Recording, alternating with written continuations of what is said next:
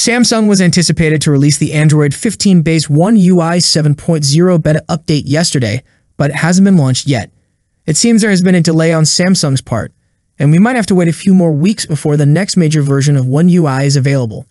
The One UI 7.0 beta update is now expected to be released in August 2024.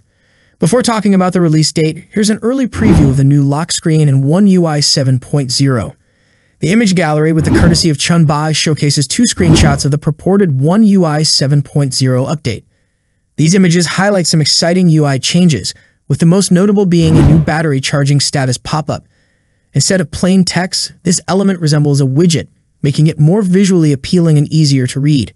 We also notice a new charging bar situated between two redesigned phone and camera lock screen icons.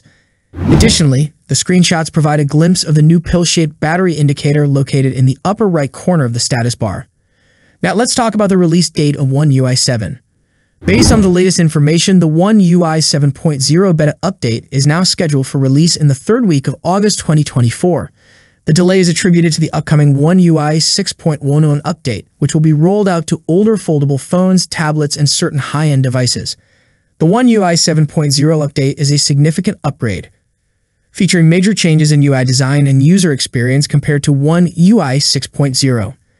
The One UI 7.0 beta update will initially be released for the Galaxy S24, Galaxy S24 Plus, and Galaxy S24 Ultra.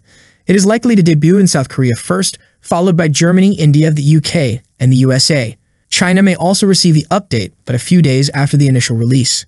Samsung might also extend the One UI 7.0 beta program to older high-end phones, such as the Galaxy S23, Galaxy S23 Plus, and Galaxy S23 Ultra. It's still uncertain if the program will include foldable phones.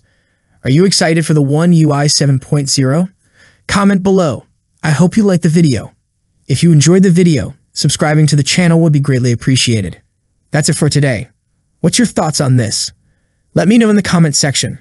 As always, see you in the next video. Peace out.